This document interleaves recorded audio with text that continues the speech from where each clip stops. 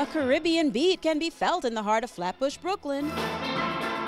Thanks to the talented musicians of the New York Pan-Star Steel Orchestra. On the first snowy Saturday of the season, the spirited group prepares to bring their unique blend of calypso, jazz, Latin fusion, soca, and popular culture to St. Therese of Lisieux Church in the neighborhood.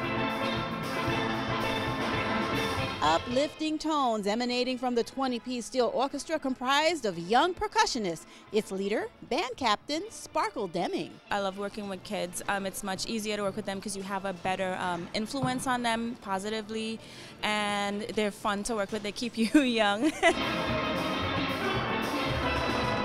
Rain or shine, the 20-piece band performs. Musical director Mark Brooks says the path to excellence is practice. Once you're dedicated to something, you're dedicated. So you have to put your best foot forward at all points in time. So it may not always be rainbows and sunshine outside, but if something has to get done, something has to get done. These gifted musicians make it look easy.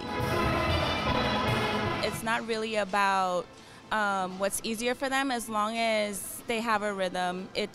It comes naturally. So, of course, I had to try my hand at it. B, and back to high C. High C, right. And I just did a C scale. I won't be performing any solos anytime soon, but fortunately, that won't stop these musicians from fulfilling an important mission. Everybody just sharing what their culture is and bringing it together, and then using this as kind of like a vehicle to get to that point. They want to teach, they want to inspire, and they want to unite, and they're hitting all the right notes with a little choreography as a bonus.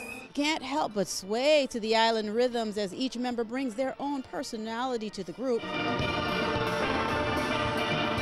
Ultimately, though, faith sounds the most resonant chord. That's like a driving force that we have just to keep us going and to keep us like with a sense of purpose.